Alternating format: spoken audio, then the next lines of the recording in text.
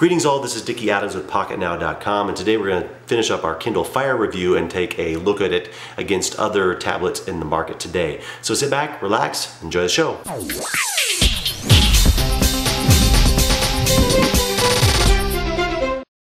Let's talk first about the Amazon Kindle Fire and the HTC Flyer from T-Mobile, both of which have a similar form factor and screen size.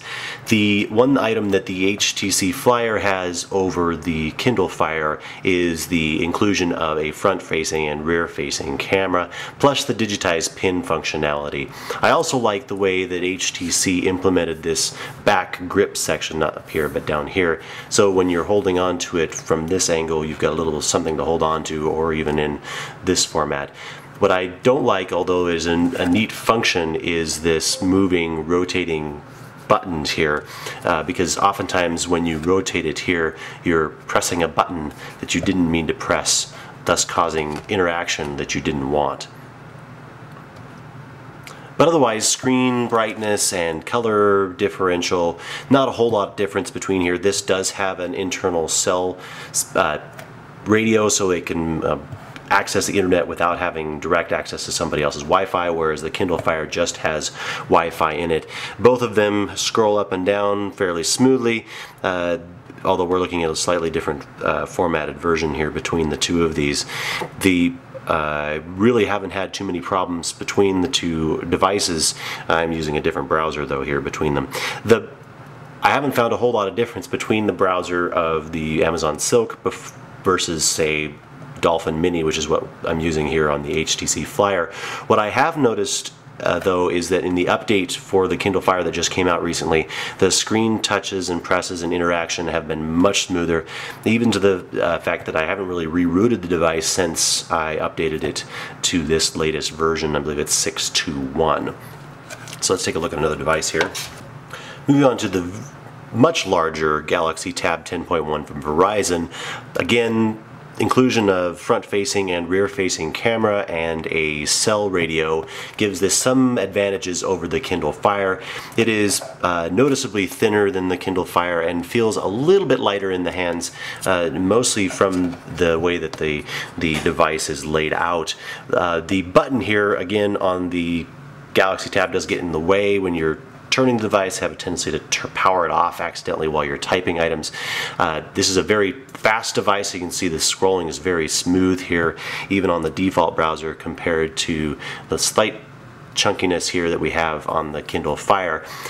But again, this device is more oriented towards a large tablet, whereas the Kindle Fire is definitely oriented towards more on the bookend reading, some video content that is available through the Amazon service or watching your own. I haven't had too many problems between the two, but as far as form factor is concerned, I would rather carry around a 7-inch version for reading books, but I would rather have a large screen version for viewing videos or reading large documents, large PDFs. There's a lot of pinching and zooming that has to happen on the Kindle Fire versus a large 10.1-inch device such as this Galaxy Tab. And then we move on to the big boy in the game, the iPad 2 versus the Kindle Fire. Again, we got front and rear-facing cameras, although they're not very good. The speed at which the browser works is very fast. Really, the iPad is kind of the cream of the crop here still in as far as high-end tablets go. Regardless of what a lot of the Android tablets can do, the iPad 2 simply just works. It just works well and works efficiently and hardly ever have problems with it. But when reading books on a 10.1-inch device such as this, holding onto the device, even with a case on it, and it's a little bit slippery here, while it's lightweight and it feels nice in the hands, after a few hours of using it to read, it does become tiresome, and the edges have a tendency to start leaving marks on the inside of your palms. Versus the Kindle Fire, which is very lightweight, and I do find myself using this device around the house more for reading purposes, if it's a book or a comic book, even though this is a better format for comic book reading.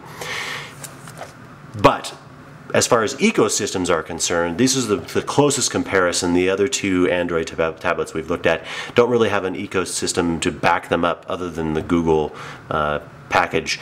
These two are the closest because Apple has its own built-in ecosystem for apps and for video content, books, etc., etc., although you can add in your own stuff and cross-link some of that stuff together. And Amazon has its own backend as well that allows you to get access to books and apps and so on and so forth.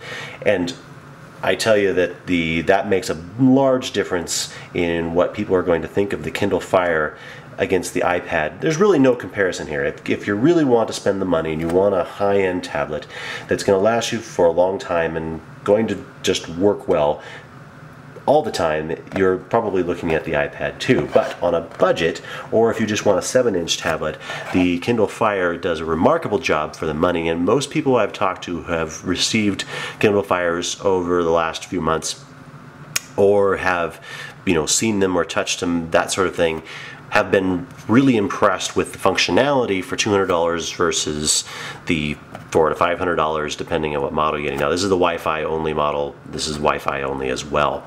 So the reality is, if you got one of these in your Christmas stocking, Kindle Fire, speaking of, you're going to love it. If you're a tinkerer and hacker, there are ways to work around it, to add more functionality or load up CM7, or even they're working on Ice Cream Sandwich, which is great, but it kind of takes away from what this device is intended to be, which is a simple, consumable object. Amazon's been very clear, and we've mentioned this in the other videos, that this is not intended to be necessarily a tablet per se. It's intended to access content, kind of like what the iPad lineup has done and the iPod Touch as well. So that kind of gives you a clue on what to expect from the differences between them. In all, I would say that if you're in the market for a tablet device in the holiday season or even to the start of the year, the Kindle Fire is an excellent, low-priced alternative to the iPad kind of market that's out there. There aren't as many good apps. I just found one music app recently, and it wasn't even compatible with the Kindle Fire for the Android market. The iPad does that much better on all counts. But if you just simply want something for reading and for viewing occasional content, maybe showing off some pictures, $200 is not bad for a price for a tablet that's built as heartily and structurally sound as the Kindle Fire. And really, again, with that 6.2.1 update that recently came out, this device operates even more efficiently than it had before, and I can't recommend it highly enough. That wraps up our coverage of the Kindle Fire, specifically in the comparison video. If you have any comments or questions, please leave them below and we'll try to cover them in answers to those comments. Give us a thumbs up if you like this video, and thanks for watching.